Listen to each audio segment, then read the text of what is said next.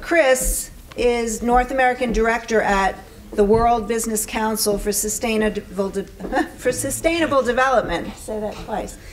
Chris manages his organization's relationship with Fortune 500 companies in North America and leads their Redefining Capital Markets engagement program, which helps WBCSD members engage on ESG issues in the financial sector.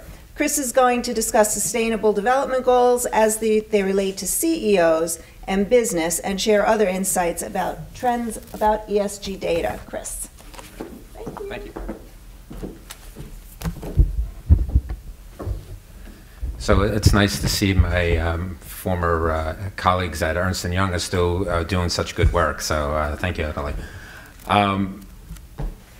So I titled this Next Era of Sustainability, and maybe I'm aging myself, but I felt like I've lived through about 4 eras of sustainability, and this one's come along a lot quicker than I think we would have anticipated. And what I mean by that is, I would say the first era, and I started off my career in the environmental space as an environmental lawyer, and knowing now how not to solve environmental problems on Superfund and asbestos cases, that was very much a command and control approach. Thou shalt clean up and thou shalt pay whatever it's going to cost, but just get it done.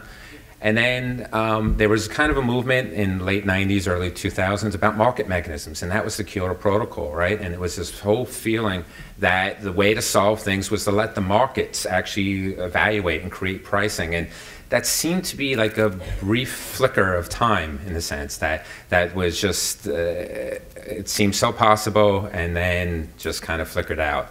And then I would say most of the years over the Bush years and then the Obama years were really trying to convince business that this was relevant, that this was something that they needed to be involved in.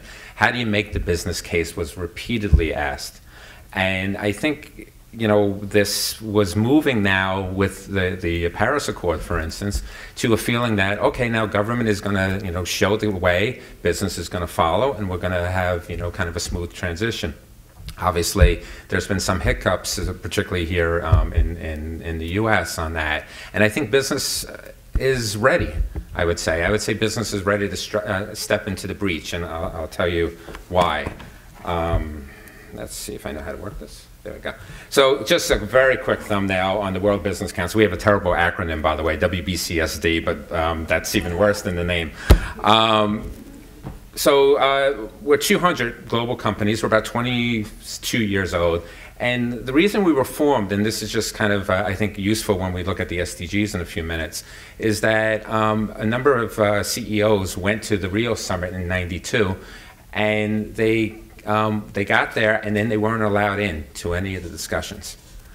Why? Because at that time, the UN had maybe potentially official stakeholders, but business was not seen as one of them. Was not seen as relevant. And yet from the CEO's point of view, they went because they said, well, whatever is going to be decided here, we're going to have to implement. And so they said, well, we now need kind of a business voice. And so a few years later, they formed the World Business Council. And I guess the other quick thing to note is that when companies join us, they join on the CEO level. So we like to say we speak with the CEO voice. And that the organization is truly global. We don't lobby on any individual country basis, but you could say we lobby on anything that's on the UN basis. And so I wanted to mention, and you're going to see in the next couple of slides, I kind of talk about a change in business climate. And I'm struck by an experience I had early on in my career when I was at a reinsurance company at Swiss Re, where I was very excited. I got to present to the board. And we had just rolled out a whole initiative about what we were going to do about incorporating what we believed on climate change and sustainability into our business line. So I was very excited. I got on the elevator. And on the elevator is Paul Volcker, who was on our board. And I hear him talking to one of the other board members, and he's mumbling. He says, look at this agenda. They're wasting half the day on the weather. And as a reinsurance company, that actually shocked me, right? Because we had climatologists on staff. We had climatologists on staff since the 80s. And we truly believed in what, you know, we said that climate change was the single greatest long-term threat to us. But to see that from a board member, this did not seem to even rise to the level of attention, or was a waste of his time, was really striking to me. And I think that we're seeing now a real change in that. So 2016, year of optimism, right? 2015 looked so good. We had the Paris Accords, we had the SDGs. There was seen to be a commitment on top by all the major economies to move forward. India and China were in the mix. Right? Under the Kyoto Protocol, they weren't. They didn't have a commitment. But with Paris, there was feeling that everyone was going to do their bit. And so optimism was everywhere. And to talk a little bit about it, why was Paris a success?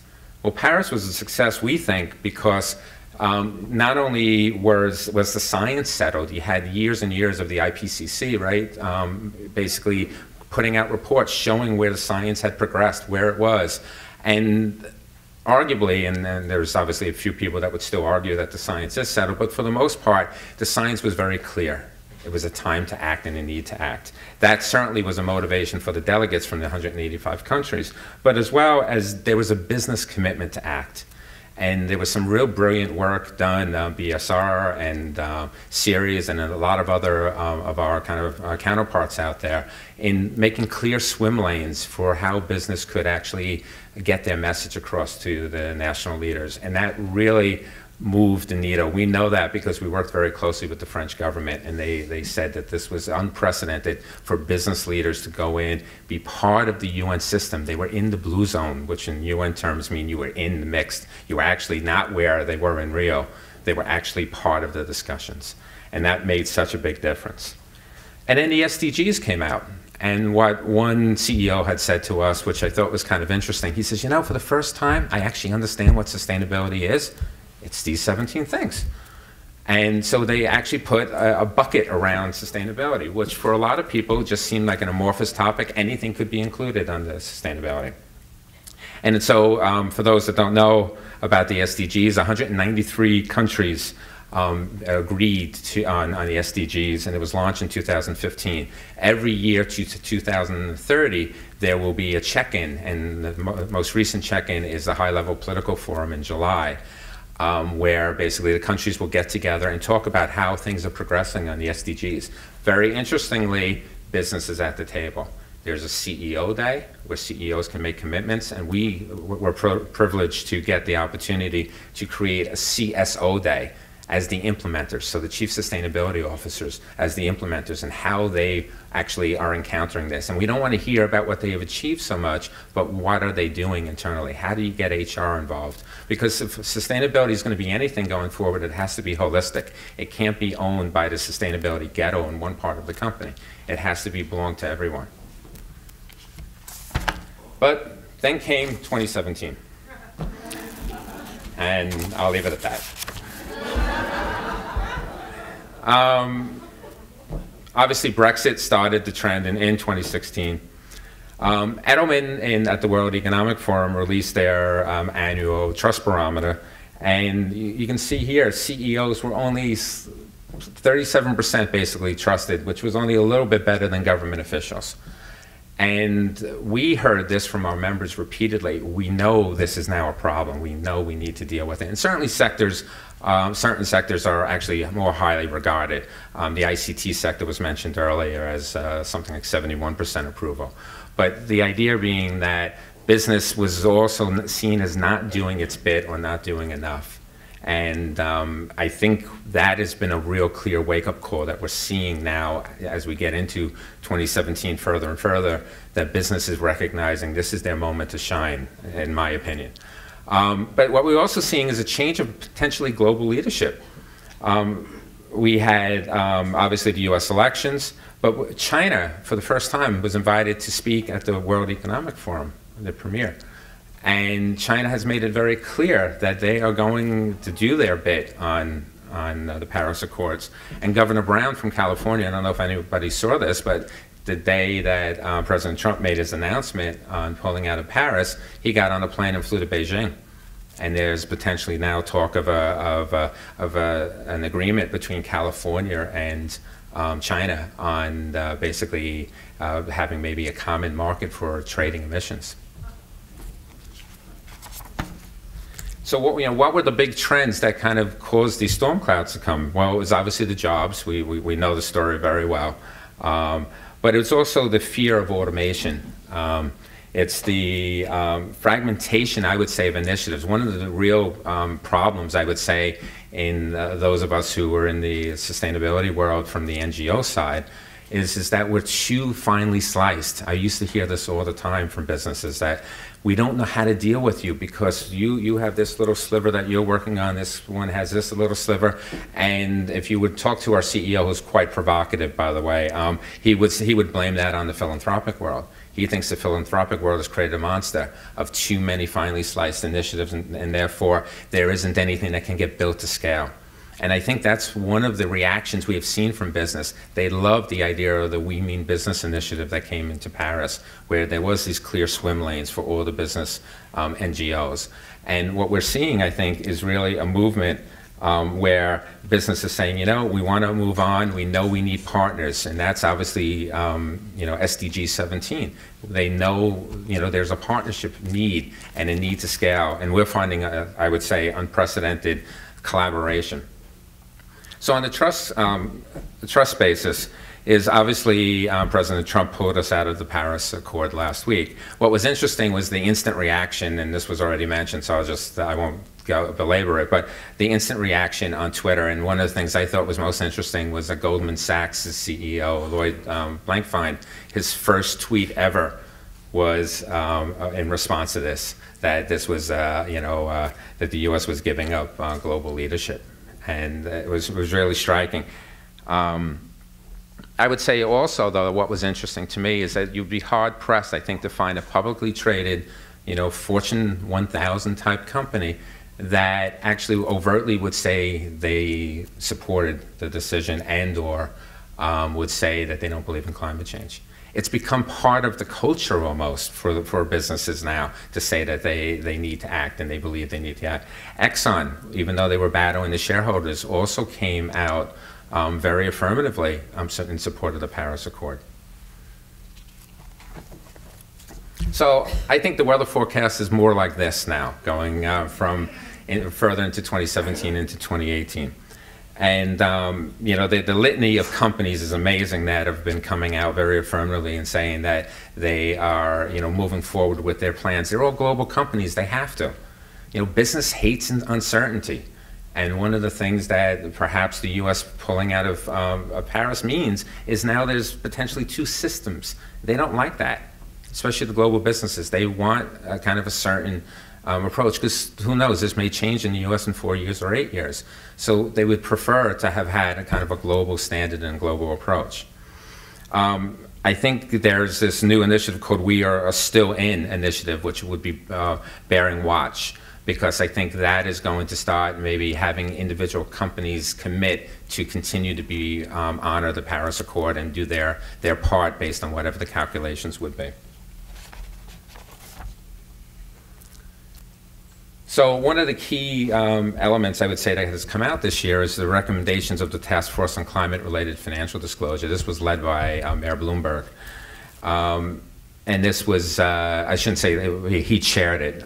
It was the Bank of England, Mark Carney, whose idea it was. And if you want to read any speech, his Tragedy of the Commons speech is really well worth reading that he gave in Paris in 2015. But what basically he said is, as a central banker, and he was also chair of the central bankers of the G8, he said, what's interesting, he says, we, even central bankers, deal basically quarter to quarter, or even maybe we look a year out or 2 years out. But most of the issues, the long-term issues, the systemic issues, are much longer term. And if you look at climate change, that certainly is the case. There needs to be planning beyond just the foreseeable horizon, but maybe 5 years out, 10 years out. And going back to my early career, that was one of the early benefits I had working for a reinsurance company. That was our nature, to look that way. And I think that what the task force is suggesting is that this needs to have board oversight, because it can't be at the whim of the average CEO, right? Because the CEO may be only there 5 years.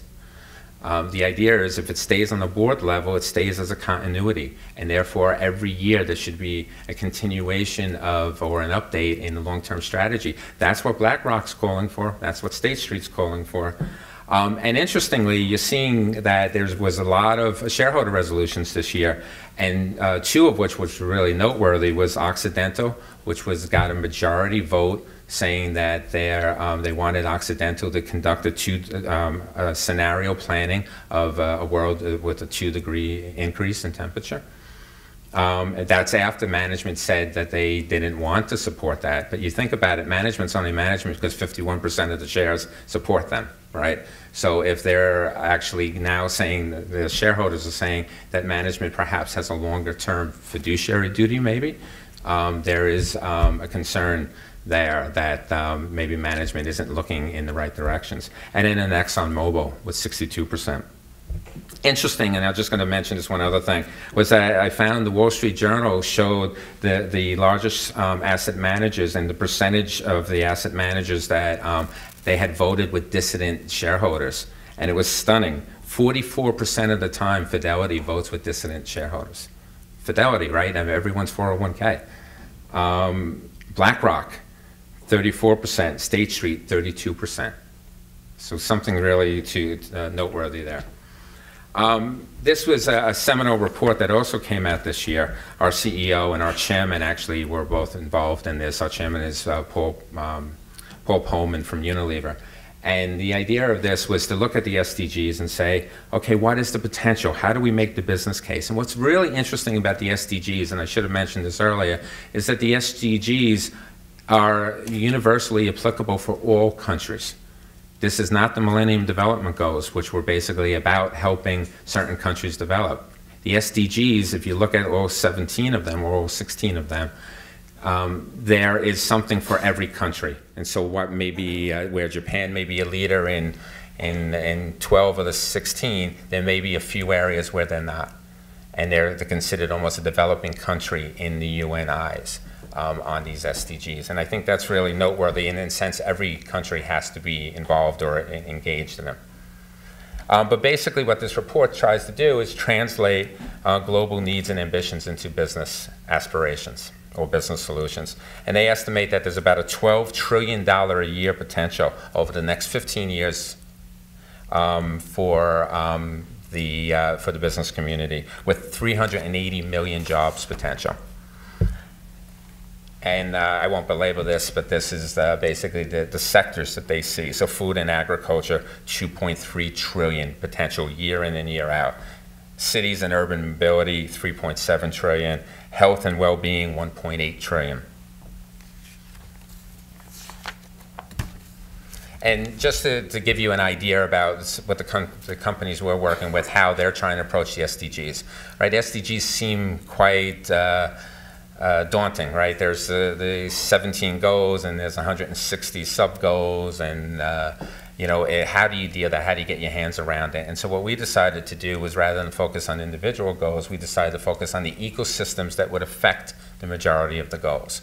And so these 4 ecosystems are food, materials, which is circular economy, energy, and cities. And just to give you an idea on the food and ag side. So on the food and ag side, if you asked me about that when I first joined WBCSD 3 years ago, we had nothing on the food and ag side. In fact, very few members. Now, 3 years later, we have 6 separate programs. One on climate smart agriculture, one on global agribusiness, one on fresh, which I'm going to mention in a minute, and then soft commodities. And what was interesting, the soft commodities, I'm heading that one up, is that the 4 leading trading companies have joined to work with us to look at, they know there is now threats or issues that they have to deal with, both in the production side, of where they get soybean and things like that, as well as from the consumer products goods companies who are saying, increasingly consumers are telling us we want you know, organic, we want to have traceability, we have transparency, et cetera. On fresh, just to give you an idea of a new initiative, is that what we're looking at with fresh is there's a dilemma in the world. We have to feed 9 billion people, right? So like climate is a real, by 2050, the UN estimates between 9 and 10 billion people. How do we get there? Because we can't get there the way food is currently produced. And what's interesting about food is science isn't settled. We don't have like what the IPCC has been able to create, which is basically a consensus around the big issues on the science. Food science is quite muddled. So what we've done is, in absence of saying of kind of a UN initiative, is we've partnered with the EAT Foundation out of Stockholm. And the EAT Foundation is now working with some of the best scientists in the world, with the Lancet Commission, as well as with the Stockholm Resiliency Center. And they've identified some of the best scientists to try to identify where are the areas in food that industry business could actually affect change. And then what we're doing is then organizing business around various verticals about how do we get those businesses to be involved. We have about 30 or so companies already signed up. And what's really looking interesting is that the areas that they're picking is obesity, and it's nutrition, and it's food waste. And so stay tuned on that, but I think that's the type of work you're going to see more and more. It's going to be these collaborative ventures in the spirit of the SDG 17. Also, valuation is key, and we've heard a lot about that today, so I won't actually talk too much about it, but I like the way our CEO, when he talks about this, he was a former CFO from a large company in the Netherlands, and he always says, you know, when I used to go for the quarterly calls, no one ever asked us about our accounting rules, which accounting rules we use, should we have used something different, because he said basically it was standard. It was well developed over 100 years, right? But our language in the sustainability field is not that well developed. A lot of what we report and disclose is subject to kind of more of a softer touch almost, at least the way the investment community sees it. And so we think that there's a huge need and a huge opportunity to try to figure out, you know, how do you actually put the right language that could be used going forward. And I'm going to mention that in a second. But what was interesting, we surveyed our 200 members, and when we looked at them, 81 in their sustainability reports mentioned a material sustainable risk, which is great, right? Then we looked at their quarterly reports and their annual report, and only 5 of those 81 actually mentioned that this is material. Now there's some problem there, right? If it's material, then how come it's not material when you report it to the financial markets? So the common language that we're trying to develop is through the use of thinking about the idea that, and this is a statistic from the Prince of Wales Foundation, but they said basically they think about 19% of a company's true valuation comes from its financials. The rest is what maybe accountants would have used to call probably goodwill, right? The other 81%. But what is that if you dig into it? It's the access and use of and efficiency use of natural resources, for instance, and natural capital. For a lot of businesses, that's absolutely crucial. You can't make Coca-Cola if you don't have access to water. And yet that wouldn't have been something they would have reported on 10 years ago, right? So the idea of the Natural Capital Protocol, which we were a partnership with a whole coalition of entities that came out last summer, is to start to use language, common language around natural capital. And then, and then as well as we've developed, that came out in March, the Social Capital Protocol. Similar idea. Business is, you know, probably most important asset is its talent, right? We heard this from the earlier panel. So how do you look at retention rates, recruitment rates, training, you know, human rights, and how do you put that in common language that everyone uses or could use, and how it could be independently evaluated? And sorry that this comes out a little gray, but this was kind of an evolution, or at least in our interpretation of evolution of business and sustainability. And we heard conversation earlier about philanthropy, and philanthropy is great, and it's wonderful, and that's how almost every sustainability initiative has started, right? But then that had started to migrate into CSR, right? Corporate social responsibility. But that still had a ring of softness to it, right? It seemed to be, well, it's nice to do and the company's performing well, but next year, well, if it's not performing well, that could get, you know, kind of curtailed. Well, that has kind of migrated into sustainability officers or sustainability heads, where it was looked at as, you know, there are certain elements, whether it's on natural capital, social capital, that actually matter to the long-term viability of the company. And we're seeing now, and our projection is that it's moving even further with the advent of chief sustainability officers, which have a seat at the table now with the other C-suites, right? And then what we really think it needs to be is the governance piece. This has to be integrated fundamentally into corporate governance. If you look at the Task Force on Climate-Related Financial Disclosure, that has to, for that to work, it has to be part of corporate governance. And then eventually, we think this becomes sustainability, reporting, ESG issues become just part of the board's oversight. So it's not that they have a sustainability committee. A lot of companies actually have that now on the board. But this is part of the audit committee's responsibilities and other parts of the board.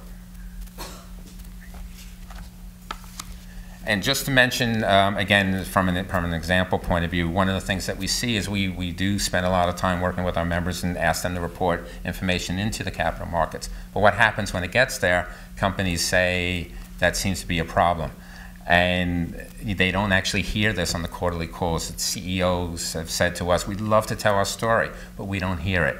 So some of the simple things we're doing is we're looking at the ratings and rankings industry, which has been blossoming. There's hundreds of raters and rankers, not only from the investment side, but as well as from procurement. You may find that you can't do business with somebody and not know why, because you were rated by some entity with a black box, and all of a sudden you just lost the opportunity to do the business. And so what we're trying to do is dig into that and figure out how do we create that dialogue so companies have some opportunity to anticipate. And then as well, creating these analyst calls for CEOs. And then my pet issue, and I'm kind of leave this at this, is while companies have really done amazing work in engaging their employees on sustainability, one of the areas that there's a real gap is on in their retirement benefits plans. And CVS is not a member, but just to pick on CVS, for instance, CVS being a company that came out and said, we're not going to sell tobacco products. And they were beat up a little bit by Wall Street on that because it was a big revenue stream for them, right? But are they, or have they, with their employees, also said, you know what, we'll give our employees an option not to have a tobacco company in their 401k. And what we're seeing is that most companies, that seems to be a real gap. And the pension committees say they hide behind fiduciary duty and all. But that I think is, as my former lawyer hat on, I would say is not a real sound argument. But I think that's where there's a real opportunity. So we're starting an initiative to work with companies that are looking at that. Because if we could move 1% of the money under management in retirement plans, that's $23 trillion in the US. 1%, you would flood the market for all the good potential products and opportunities out there. And just to mention, we have a CEO guide to the SDGs. So if anyone's interested, there's a really good, nice summary of the SDGs. So now is an opportunity. Leadership for the business community can go right or can go left. But what I would say, it's moving forward. Thank you.